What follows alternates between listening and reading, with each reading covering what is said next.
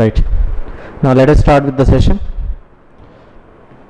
See now here, whenever we are using the Servlet interface, we need to providing the implementations of all the lifecycle methods.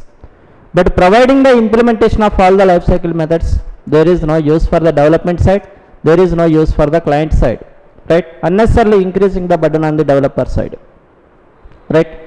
In order to overcome that problem, now we have to go for generic Servlet. Generic Servlet was implemented by the Servlet interface. Now by using generic Servlet, which method you want, we can overriding and we can write the ever code, right?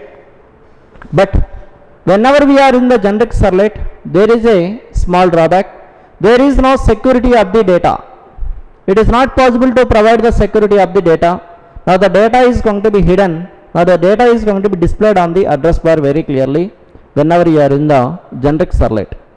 In order to overcome that problem, now Servlet technology was given to the one more class, that is HADOOP Servlet. HADOOP Servlet is an Servlet. By using that HADOOP Servlet, we can providing the security of the data. Okay, security of the data. But this is protocol dependent Servlet. Protocol dependent Servlet. That means only it is supported by the HADOOP request only. It is not supported other than HADOOP request. Right? So now better to use in real time HADOOP Servlet while implementing the Servlet technology. What is the architecture of HADOOP Servlet here? Now just observing. Servlet.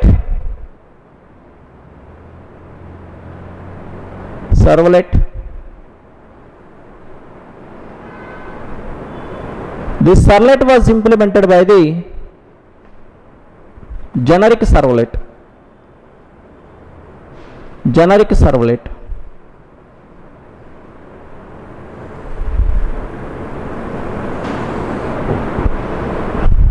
Generic Servlet.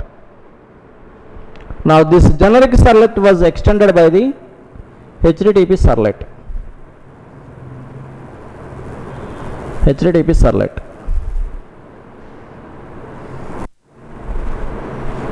Now while designing the our Servlet, we need to extend our class to HADOOP Servlet. HADOOP Servlet. So now this is the implements.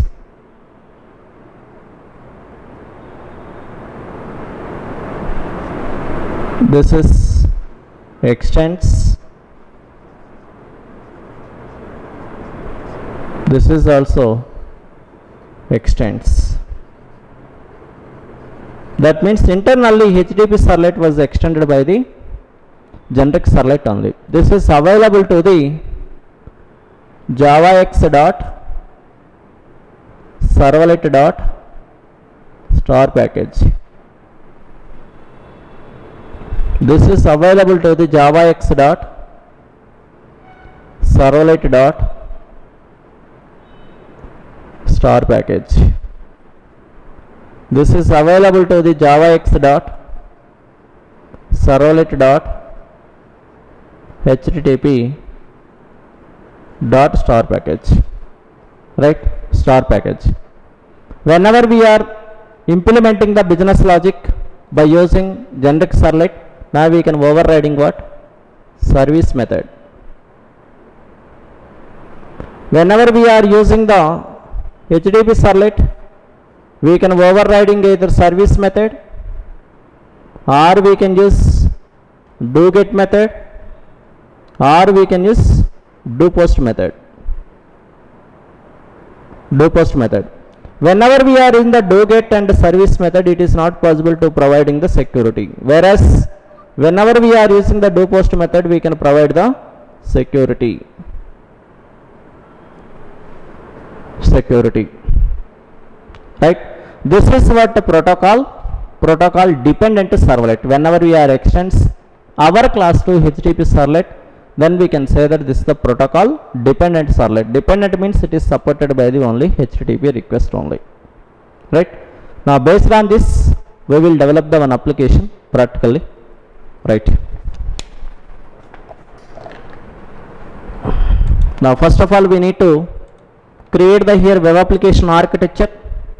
So what is that web application architecture here, just observing. So now I am going to take compute app. Under that we can take the src, the next webinf,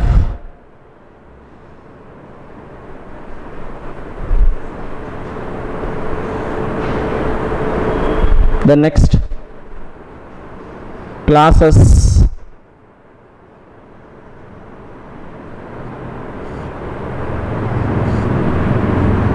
the next lib, the next here we can take a number dot or numbers.html, numbers.html. The next here we can take Java file. What is that Java file? Compute server.java. Here we can take deployment descriptor file. Here we can take dot class file, compute server.class. This is the web application architecture, right? Now we can develop the web resources. Now how to develop, we will see here.